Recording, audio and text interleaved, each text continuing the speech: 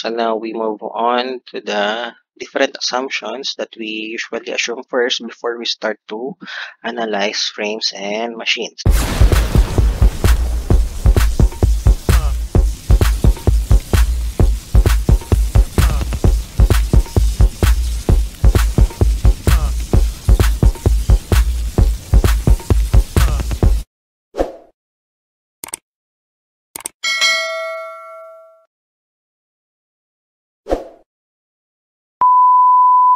So first on the list ay actually lahat ng assumptions dito natin sa frame tsaka machine medyo katulad lang din nung sa beam. So medyo magigets nyo na to agad kasi katulad lang naman to nung sa beam.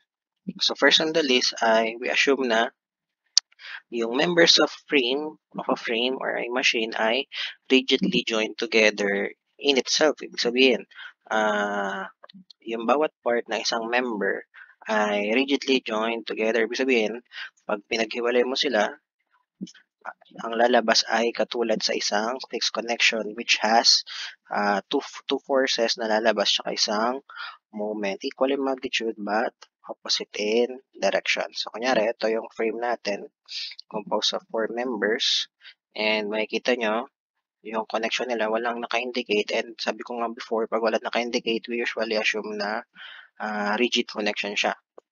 So yung connection nila sa bawat isa rigid as well as yung connection nila sa support. So ibig sabihin, puro fixed connection yan. Ibig sabihin, pag dinisconnect natin yung mga yan from being connected, ang lalabas ay katulad sa isang fixed connection which has two forces and one moment.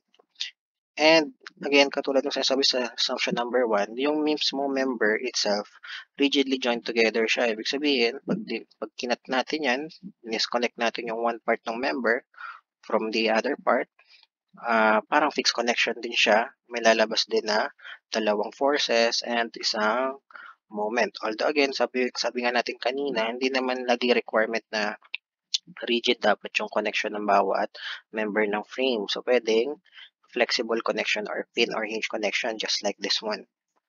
Ayan, hinge siya. So, ibig sabihin lang yan, pag dinisconnect natin tong member, tsaka tong member na to, ang lalabas lang ay dalawang forces lang. Wala nang moment kasi pin na siya. So, that is what we call hinge or internal hinge. Usually, we call that internal hinge to differentiate it from hinge connection na katulad nung sa hinge support. Kasi magkaiba yung hinge support tsaka yung hinge na to. That's why we usually call this internal hinge. Later on, papaliwanag ko ano yung difference ng dalawang hinge na yan.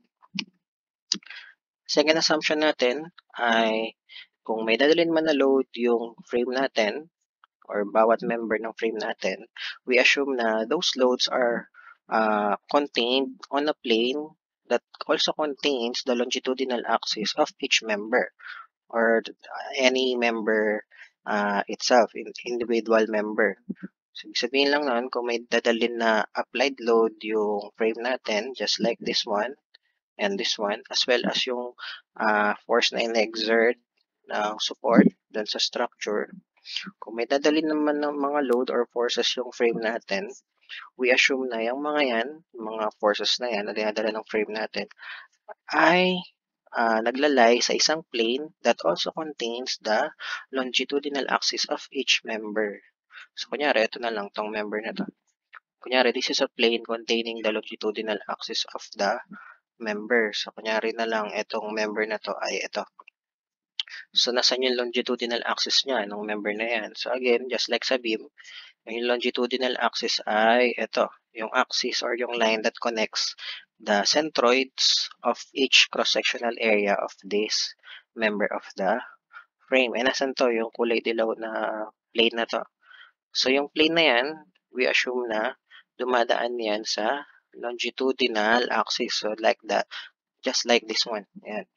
So, according lang sa assumption number 2, we assume na yung load na dinadala ng bawat member ay naglalay sa plane na to. So, ibig sabihin lang yan, kumbaga sa whiteboard, dyan siya nakadrawing yung force na yan. Dyan nakadrawing sa whiteboard na yan or sa plane na yan.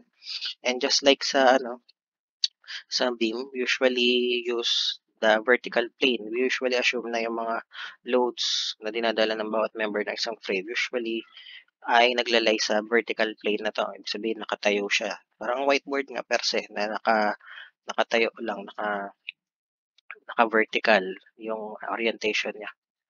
Pero again, hindi naman kailangan lagi na vertical. Pwede rin naman pahiga. Basta as long as yung plane na yon ay dumadaan dito sa longitudinal axis ng member ng isang frame. So that is our second assumption.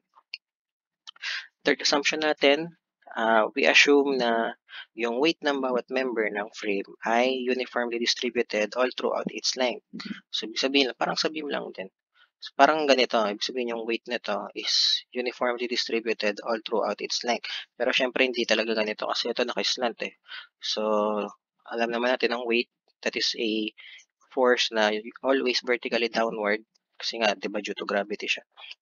So imagine nyo na lang na kunyari itong member na to, if we represent its weight using distributed load, ang itsura niya is parang ganito na naka-point vertically downward yung mga uniform na load. And pare-pare sila ng magnitude all throughout its length of the member. That is what we said, we state here on assumption number 3. Pero again, this is for prismatic members lang. Ibig sabihin ng prismatic, parang ganito, all throughout its length, yung cross-sectional area niya ay pare-pareho lang.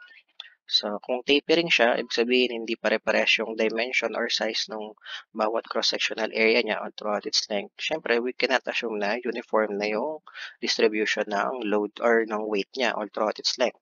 Hindi na yun uniform. Nagbabari na yun. So, that's a different story.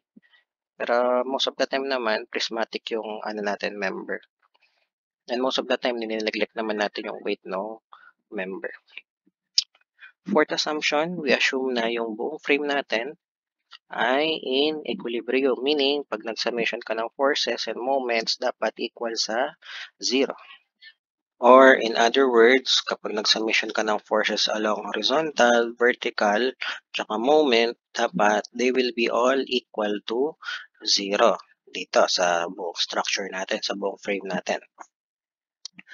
Next assumption ay we assume na yung mga internal forces acting on a member ng frame natin or machine, they all act on the centroid of the cross-sectional area. So, ibig sabihin, kung ito yung member natin, and ito yung cross-sectional area niya, and ito yung centroid niya, we assume na yung internal forces acting on this member ay dyan nag-act sa centroid na yan, no cross-sectional area. That's our fifth assumption. Sixth assumption, the last assumption, is that if ever we cut the member of a frame using a cutting section, we usually assume na yung cutting section na to ay naka-perpendicular with respect sa longitudinal axis ng member. So, kunyari, naglagay tayo ng cutting section dyan sa member na yan. We usually assume na yung cutting section yan ay naka-right angle or perpendicular with respect dito sa longitudinal axis ng member. Are you still looking at me?